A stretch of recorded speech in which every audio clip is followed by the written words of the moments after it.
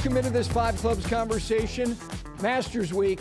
And of all the people who have history at Augusta National, there's nobody that would rise above the guy that is going to join me here in a minute to have a conversation about his own history there, about the golf course, about the club, then a two-time Masters champion. That's Ben Crenshaw. You've heard me say this before. For all the great athletes that I've watched and enjoyed for decades and decades, there's only one that I actually lived and died with, and it was a golfer, and it was him. And there are various reasons why that's the case, but this conversation is going to be about his own history, which not only did he win twice, got his heart broken a couple other times, had a hell of a record there, as good as anybody for an entire decade, but also his thoughts on this golf course, which constantly evolves, has made changes. We'll get his thoughts on the new tee on 13 as well. My conversation with 84 and 1995 Masters champion Ben Crenshaw is next.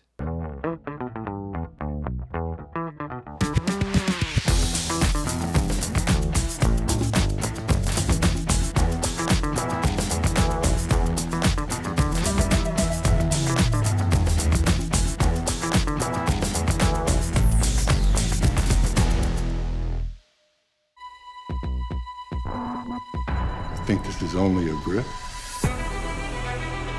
It's only my sole connection to this. It's only in my hands on every single shot. It's an extra 2 yards of carry when it matters most. Yeah, only a grip. Mine are only golf pride. Respect the grip. With that, we welcome in a two-time Masters champion. This week will never get old for this gentleman. Ben Crenshaw, good morning. How are you? I'm very good, Gary. It's great to be back over here. I've spent way over half a lifetime here in this great place. I was here with some friends 2 weeks ago, and I saw relatively few changes to the course itself, but they've really done an unbelievable job on the par 3 course. It is, wait till people see that. It is spectacular. It's got an arena-like atmosphere now. It can accommodate a lot more people. They built 3 beautiful cabins up there on the hillside, but it's a lot of fun. I'm sure that a lot of people have loved watching this drive, chip, and putt. That is such a great feature here. You can see young, enthusiastic golfers. They're talented, and some of them are just amazing. But it helps start the week. The players are all coming in, eager to get some practice rounds in, get settled in for the week. But it's a festival, Gary, as you know. It's all geared for this week. Hopefully the weather's good, but the course is magnificent. It looks great. It's long. It's long. It's a little bit longer than when you won it. And I want people to understand this is, you get a history lesson when you hear the thoughts of Ben Crenshaw, but your history there, as you mentioned, your life, a life spent going there starting in 1972. You were the low amateur, 72 and 73. In my estimation, and it's quantified, in the decade of the 80s, outside of Severiano Ballesteros, you had the best record of anybody around there. As somebody who lived and died with every shot, I did some dying during that decade, but did some good living as well. I want to take you back to a few moments, but I also want you to talk about this golf course that you know so well. And it's interesting, I've heard you talk about the impression that the country club made on you when you went there with your father in the late 60s. What struck you the first time you went to Augusta National? It was so spacious, Gary. My father and I had read about Bobby Jones in wonderful books, some of my favorite books, but his life is a wonderful, he's a lawyer, so well educated. And I think that his campaigns in Great Britain and in Scotland, I think it left a deep impression on him, especially St. Andrews. And I just kind of remember some of those words when he and Dr. McKenzie set out to build this golf course. I think he used the words, we wanted a rolling inland golf course. And I think that some of the features, then at least in my mind, the 5th green and the 14th green, to me, you could take those greens and put them at St. Andrews. They have, very steep faces on the front, which encourages a run-up shot. But to me, I marvel at those 2 greens. They're very special in my mind, and it has to play. They're very difficult, but they have a St. Andrean feel about them. I think that it is a strategic golf course, and it's a little bit ironic that the course really does not punish high handicappers so much. There's plenty of space out there, but it's amazing how the way the bunkering is and the way the slopes are, players of this caliber are trying to get to a certain spot and then open up angles to the greens. And that's one of the great features about it. Yes, it's very spacious, and I think it sort of escapes the imagination of people playing it for the first time. They say, wow, it's so slopey. When you see it for the first time, you go out and look at the first hole, and it just plunges down in this valley and then back up. And that's very much a feature of the 9th hole coming back up to the clubhouse, and then the 18th. And then on the side of that, number 10 is one of the most gorgeous holes in the world. And it's when you really think of it, I don't think they moved a lot of dirt, let's say, in construction. They really let the land speak for itself. And they did it in a beautiful, unique way. And it's a little bit taxing for an older golfer to get around because it's so hilly, but it's greens and their bunkers and their entrances are just fascinating. And you've got to have a great touch to get around.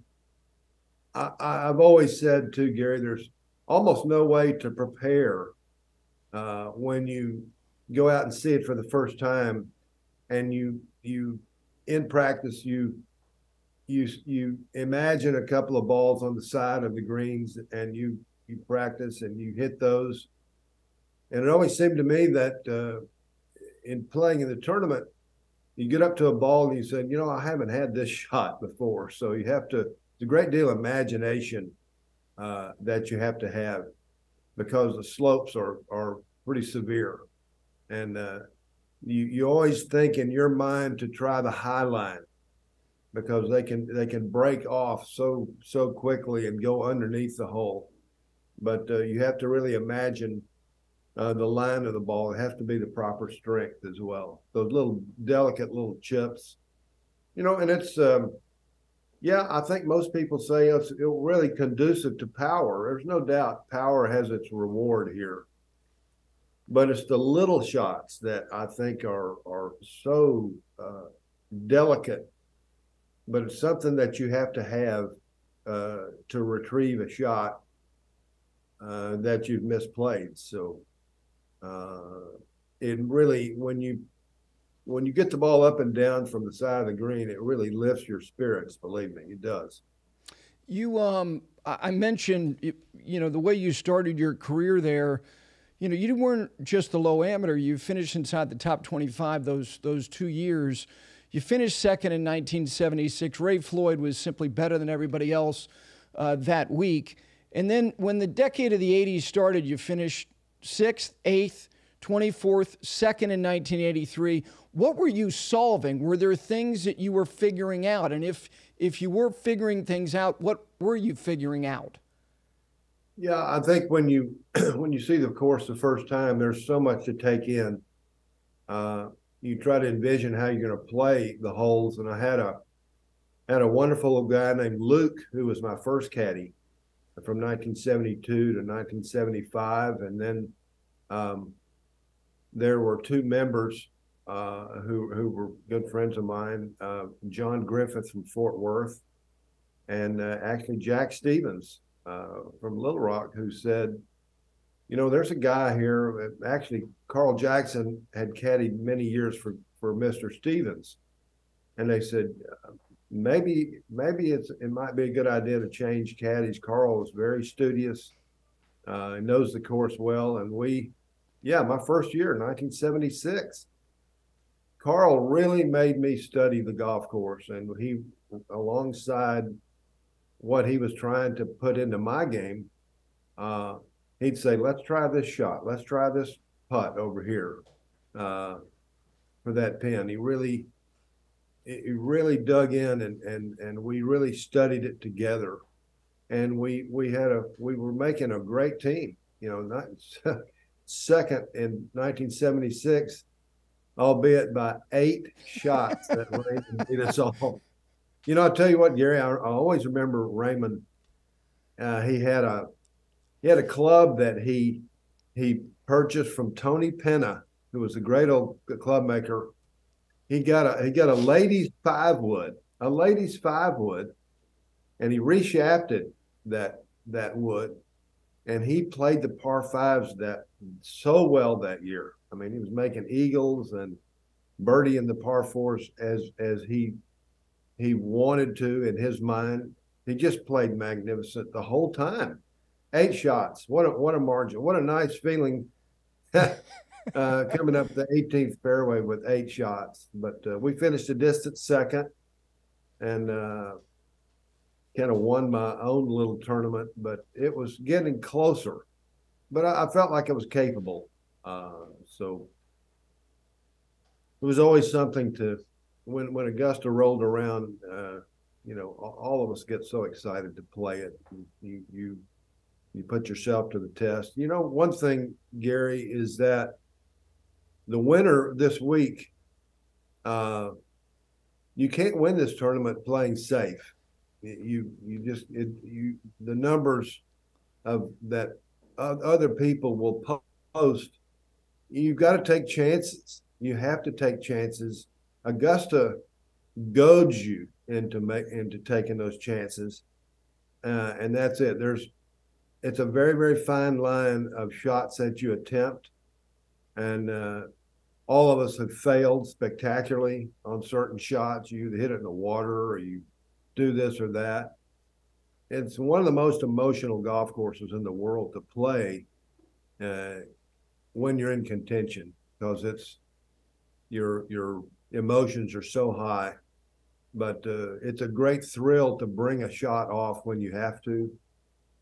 But there's no way to gain or to get ahead if you play safe. You have to take some chances. 1984, the week you were right in the thick of it. You were the 18-hole leader. You were inside the top 3 after 18 holes, 36 holes, 54 holes. So you were in the throes of it.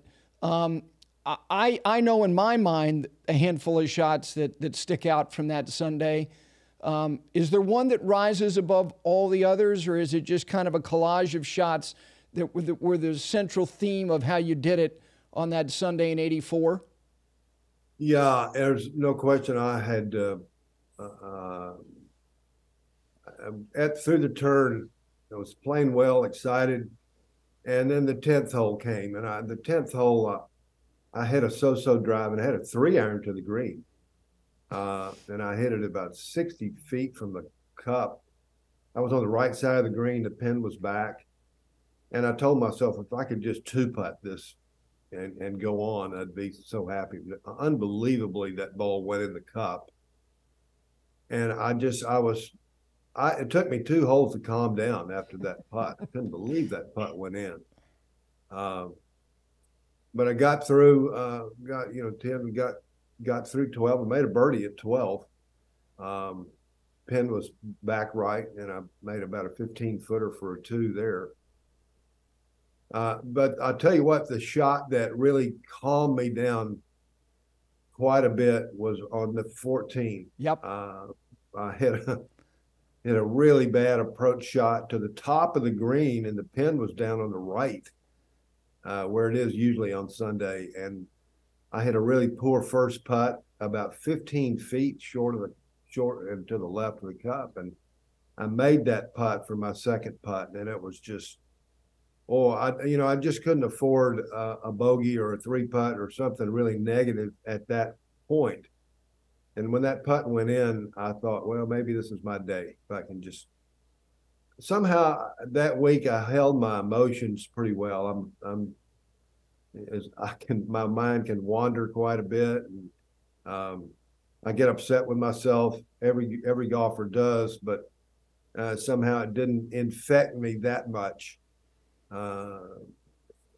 Which is, like I say, it's a little unusual for me. I'm usually very up and down with my emotions, but that two putt really calmed me down on 14. So figured if I can get in from there, it was going to be my day.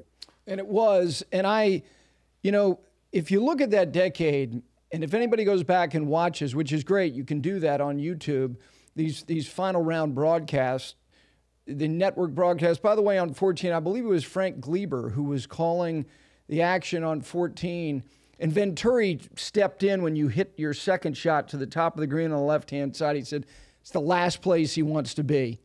Oh, God. And it was just impossible putt down. It's down the staircase. The green is so steep. It's so far above the hole, and I had to just touch it to roll it down there. I didn't hit it hard enough. And I left myself a really tough right to left breaker for that second putt. But it's I just couldn't afford to lose a stroke there. You were in the last group, 87, 88, 89. And for all the heartbreak that Greg Norman experienced in his career there, I think because you had already won, and some of what happened to him, it was dramatic, certainly what happened in 96. But I can point to a couple things. Did 87 or 89, did one or the other wound you more? Because I have one that wounded me more. They felt fatal at the time because you didn't cross the line. Did one or the other year hurt more? I think I remember those years. Maybe it was 88. I was playing with Roger Maltby the last round, and that was 87. You were with Sandy Lyle in 88. Yeah. Okay. I remember Roger and I could not get our approach shots close enough to the hole. The greens were very firm that year, I remember, and they were very skiddy, let's say. And, we're faced with 30, 35-foot putts that you never expect to make that much. And we couldn't make any headway, but that was Larry Mize's year. Yep. And with Greg Norman pursuing. It's this year, two guys are retiring this year, Gary, and it's Larry Mize and Sandy Lyle. Wow. And I'm going to make mention of them both at the dinner on Tuesday night. I played with Sandy Lyle the last day when he won. Yes. And I'm telling you, everybody remembers the fairway bunker shot that he hit on 18, which was one of the great shots I've ever seen. It took someone of Sandy's strength to hit that ball out of the deep bunker. They'd redone it. It's very deep.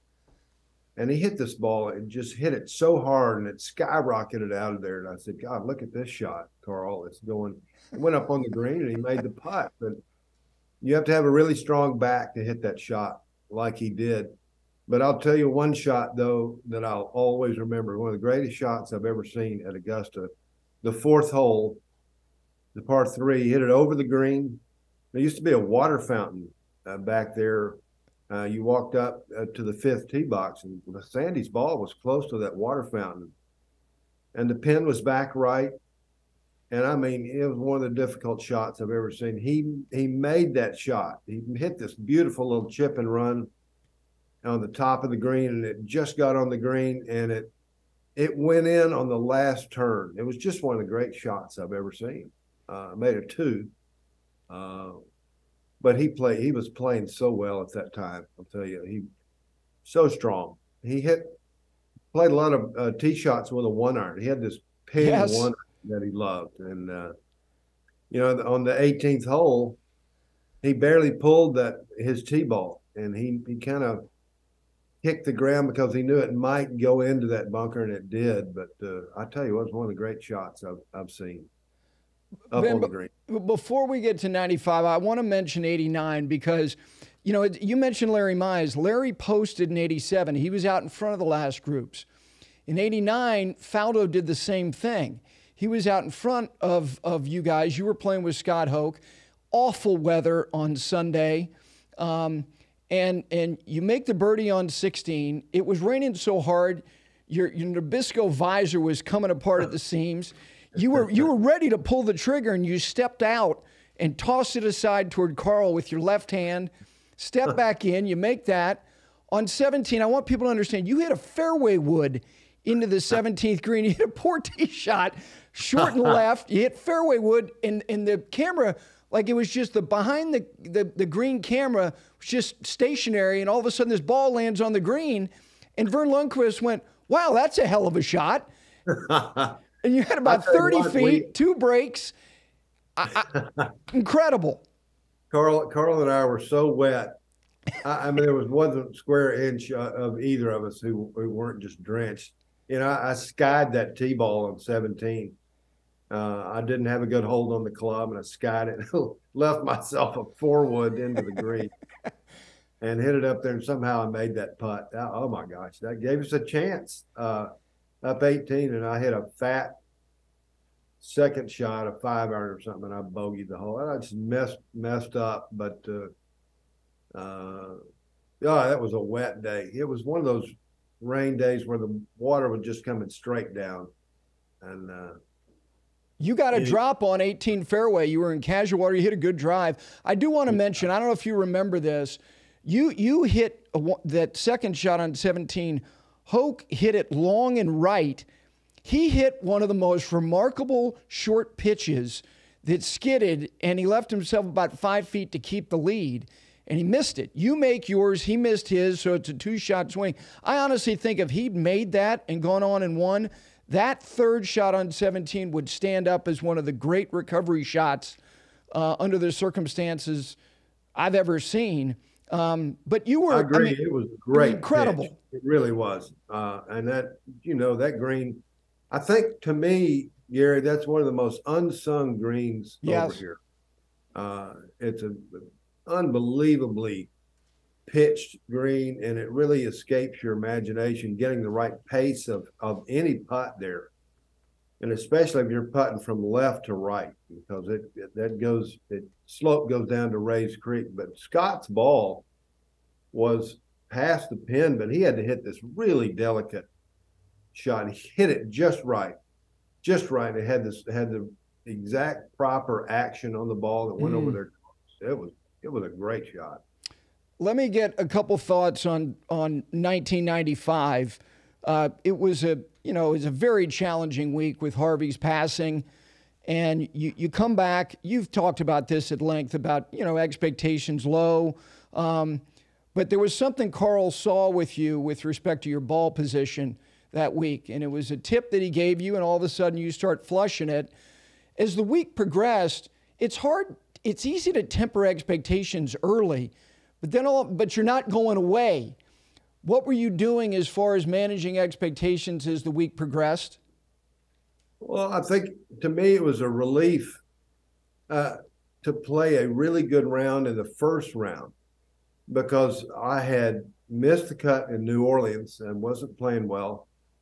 And we came back, we made this plan to go back to Austin, Texas, to bury Harvey, a longtime friend and teacher. But for some reason, we came back to Augusta, and I went out on the practice tee, and we had this wonderful session, Carl and I did, and he mentioned 2 things. He said, I want you to put that ball further back in your stance and try to make a tighter turn with your shoulders. and I started hitting the ball crisply, a little bit much better than I had been. So I had these simple thoughts. They were, two simple thoughts that way. And I started about the first 5 balls, I started gaining confidence. And I was eager to try to put that into play on the first day. And I played some really good shots. And I came back, on the first day, came with some really positive thoughts. And I was eager to try to keep that going throughout the week. And it just kept building, and I kept hitting some good shots, and really did not have any extemporaneous thoughts going through my head a lot of us we have a thought and we want to seize upon it, and sometimes you get cluttered in your mind, but you kind of keep your rhythm and keep your tempo and the balance, and it was working, and I was playing well, and I kept those thoughts simply in the third day, and then the last day. I had some great breaks, but I was playing confidently, and had something made me keep my emotions in check too. And I never thought about Harvey until I was coming up the 18th hole. And I said to myself, I can't believe this is happening this week, this particular week. But something made me, Gary, play like a kid. Something made it was like I had no thoughts. I was playing my favorite course in the world, and in the arena of importance, and something made me. I had a calm. I had an inner calm, and I daydreamed about it a million times. But it was something allowed me to play some of my best golf on that occasion, and had simple thoughts when I was young, and it's. It happened. It was. It's interesting. Every player, if they play enough times, they're going to have a relationship with certain holes. Your relationship with 14, the par you made in 84 on Sunday, the break off the tee in 95, could have kicked down, could have had a worse look at the green from where you hit a fabulous, I think it was 8-iron to that back right pin, just went beyond the green surface. You left it right in the throat with your birdie putt. But I thought that was a critical moment. And then, the iron shot you hit on 16, like these particular, that is, you took that back pin on several times. You did it in 89. You did it again in 95. I thought 14 and 16 were huge. Yes. It's funny when, we got through the 15th hole, went to 16, and Davis Love had posted a great round, and I knew that we needed one more birdie to get ahead of it. And it was something we walked onto the tee, and we had a little bit of a following wind that day, and the choice of club was so crystal clear, it was unbelievable. It was a 6-iron, just a really simple, good hit. I knew it was plenty of club, and you just played that ball out to the right, but it was like the selection of club was just crystal clear. We didn't even think 1 minute about it, and that ball finished up there by the hole, and I made that putt, and I said, all right, that's one shot. And then the 17th, I just made a wonderful 3 there, good tee ball, and then I think I played a 9-iron up there.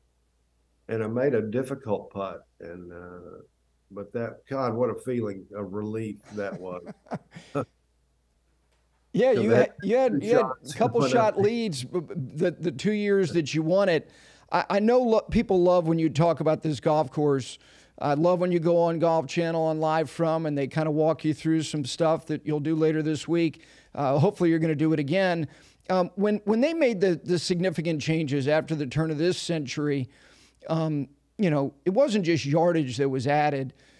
Looks of holes became very different. Which hole, in your estimation, after 2002, took on the most profound change as far as the optics of it? Well, obviously, people's attention will be riveted this week about the 13th tee, and it's something to see.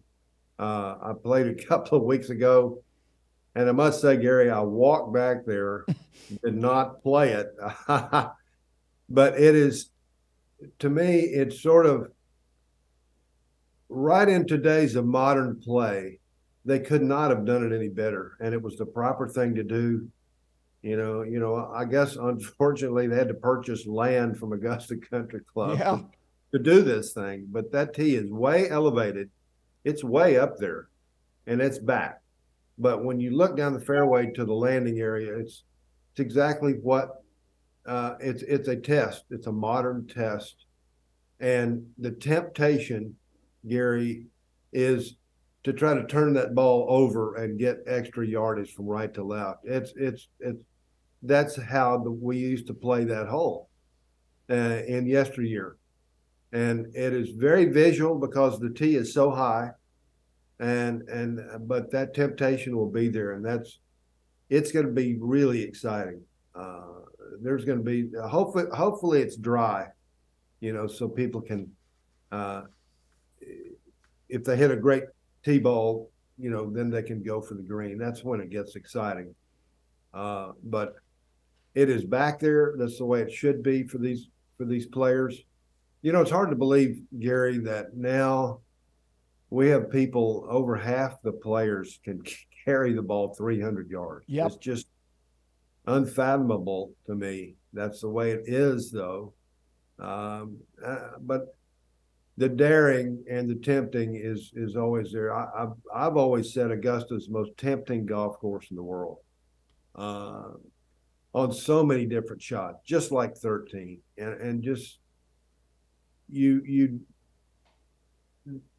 the shot a lot of times is fairly clear, but certain undulations can do this or that to the ball, and you say to yourself, well, I think today my swing's good enough to get it over there. And sometimes you gain and sometimes you fail. I tell you what, there's one little change that people will notice in the players is number 11. 11 is so long now. It's very long. But they've put a sort of an innocent looking undulation to the right of the green. Where it used to be sort of dead flat ground, now there's a little undulation. There's a little uplift that encompasses the right edge of the green. And if you hit a ball, you'll slip off to the right, and it'll be about 3.5 feet lower. So you have to hit this little pitch and towards the water. And it's enough to bother you, which is really, it's wonderful. It was not too much, but just enough to put a thought in your head. You got to execute a good pitch there. So things like that, I think are wonderful. Augusta has always been right on top of things like that to make it interesting. Interesting is the key word there.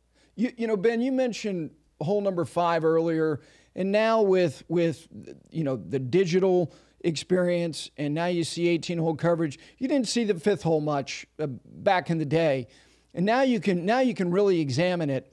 And there are features that obviously McKenzie, there's a tribute to some degree to the road hole. That hole is a grown-up hole, and it is. I think about the evolution of the golf course, but that hole in particular. Just give me your thoughts on that hole through the years and just the challenges that hole presents. Hey, Gary, when we played it for so many years, there used to be one bunker on the left side of the fairway, and it is at the top of a slope. And if you hook the ball more, you could miss that bunker and go down the hill. But there was one bunker there that the tee ball, if you turned it, the slope of the ground would carry you right into that bunker. Now there's 2 massive bunkers, and the actual they force the play to the right of those bunkers and makes the hole play longer. And you can't gain the angle to the green as well as you could in the older days. In the older days, if you hit the ball solid, you could carry that bunker unless you had a big headwind. But now you're so right, because Bobby Jones used to say that, obviously anybody who plays St. Andrews, number 17, the road hole, is one of their favorite holes. And he wanted he and Dr. McKenzie wanted to depict a certain angle to such a tough green. The road hole swings from right to left into that green. Well, 5, it slopes left to right, and it gathers that way. So it's just an unbelievable green. But the hole has changed demonstrably, and it is a hard hole. Anybody that makes a 4 on that hole in any situation is very happy.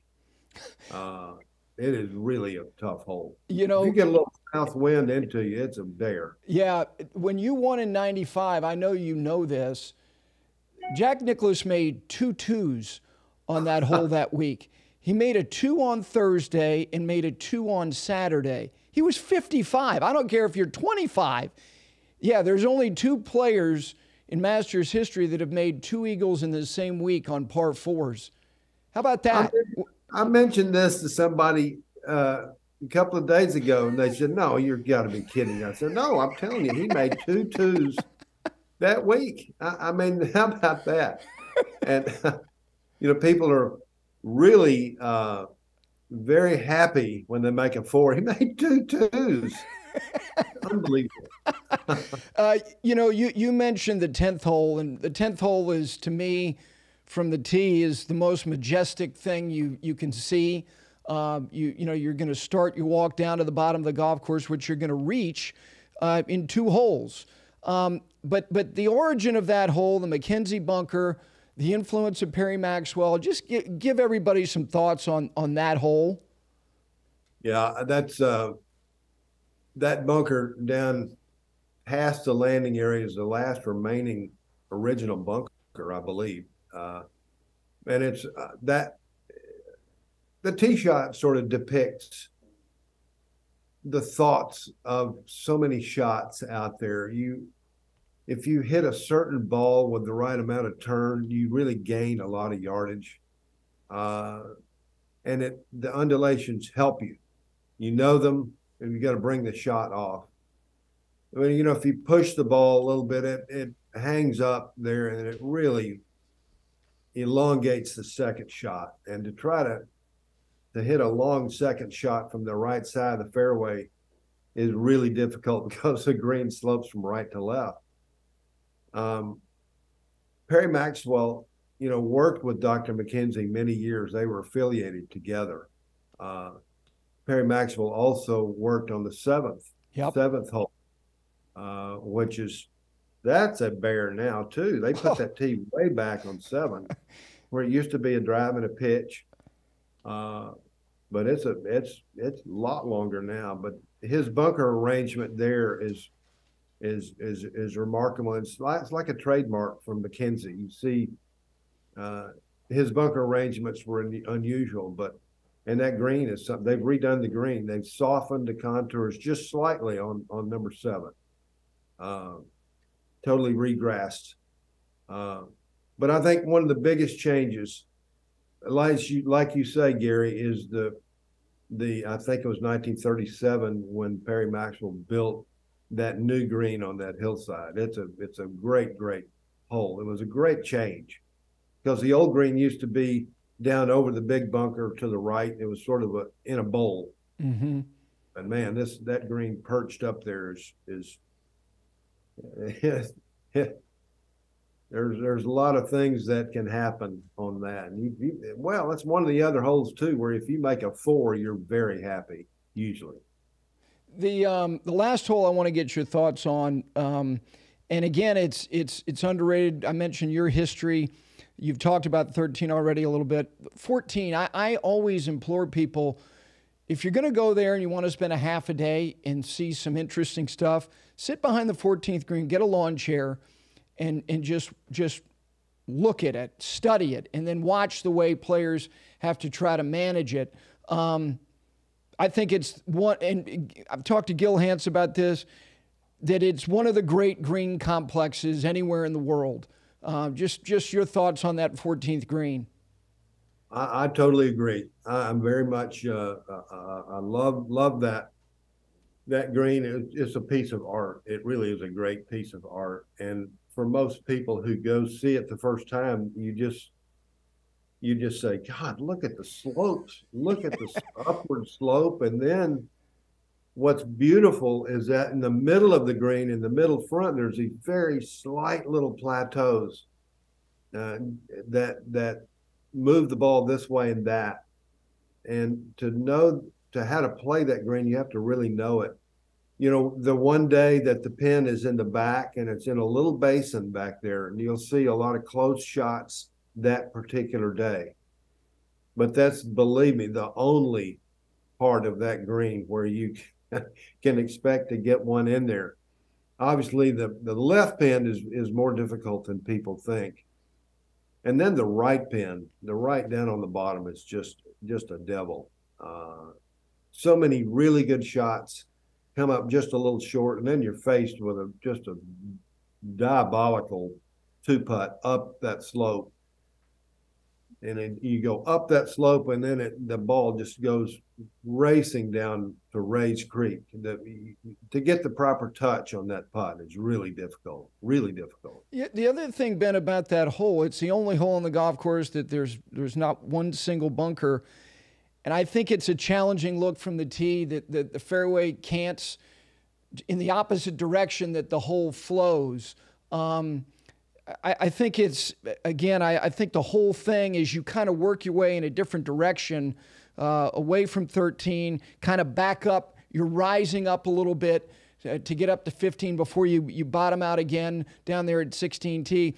I think 14 is very underrated historically in terms of what's happened there, and the hole itself is the examination of the design.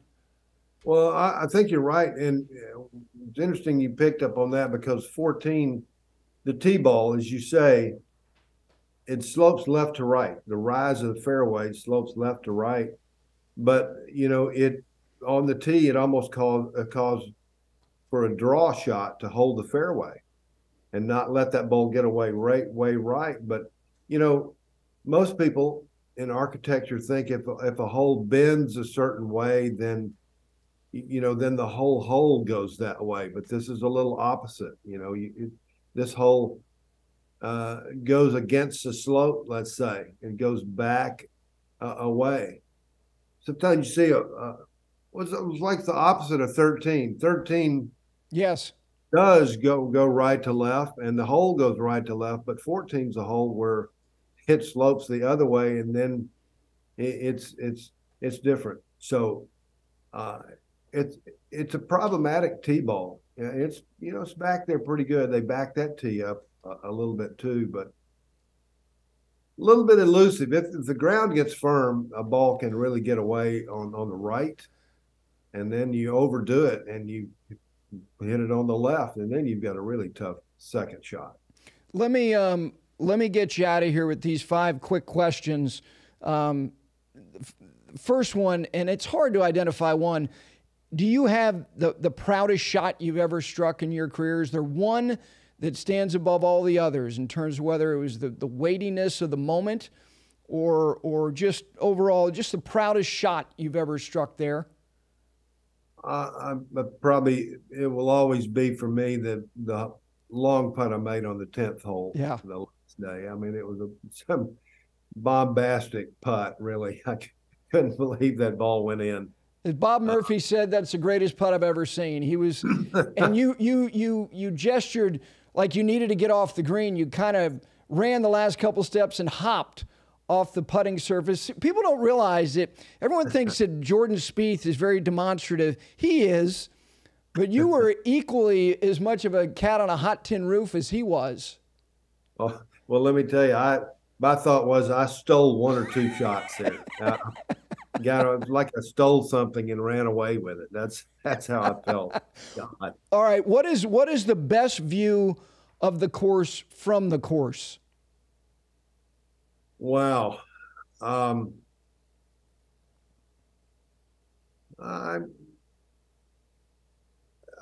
probably, when people see that 10th hole, it's something pretty spectacular. I think, Jones used to write about it. His cabin was very close by the tee, and he said that he could sit for hours and enjoy that view. And I think he said something about the trees are so tall in the back of the green. He said reminded him of some Gothic spires, church or something. And but it's remarkable. It says a lot about the property, but it's a singular hole that sort of lingers in people's memory. There's so many good looks across the course. The second hole, when you play the tee shot and you start walking down the hill, Yes. you see the golf course in the back. It sprawls. The land sprawls at you. Yeah, that you're right about too. You turn that corner, and it's like the curtain has been pulled open, and the whole thing presents itself. All right, what is your favorite all-time champions dinner that you were not hosting as the past champion, and now you were the steward of that wonderful event, which you will be again this year? What's your favorite all-time champions dinner? Wow, that's a good one. I'll tell you this. When I won in '84, you still had to order from the menu. So we got steak and chicken from the clubhouse. And then in 1985, when Sandy Lyle won, you could import food or your choices. And I'll never forget Sandy's. He brought haggis in from Scotland, and it was amazing. He had his kilts on, and they brought this thing out, and I think he had a scabbard, a sword, and he opened it up, and we're going, God. And there's so many exotic menus that we have. When Vijay Singh won, we had Fijian menu. It was unbelievable. There's so many beautiful ones. Adam Scott had what was called Botany Bay bugs, and it was certain little shrimp from Australia. It was tremendous. So Scotty's got a wonderful menu that people have seen. Yep. Scotty Scheffler is first of all, he could repeat. Yes, he could. Really, first of all, I like him so much personally. Obviously, I'm a Longhorn and a Texan, but he's playing such magical golf, and he's got a great countenance about him. He's not excitable. He's doing everything pretty well, but he's got a well-rounded menu there on Tuesday nights. So he certainly does. He certainly does. Let me finish with this. The design feature on that golf course, anywhere, any hole, that tickles you the most, what is it? Oh, I can almost pick any green out there. To me, they're beautifully done. They're natural. They're shaped in an unusual way. You know where you are. You're at Augusta, and you know the thoughts that Bobby Jones and Dr. McKenzie and Perry Maxwell had were synonymous of, they had this wonderful piece of ground and they knew what to do with it. And I'll never forget Herbert Warren Wynn, who was, I think, the greatest American golf writer. He said to me one day, he said, they knew what to leave out rather than put in. And I went, wow, that's a great statement. And in other words, it's not so unadorned, it's natural. It makes you know where you are. And it's like one of a kind. It's spectacular. It's spectacular. Listen, you're awfully kind, gracious to take this much time. You mentioned that you used the term festival.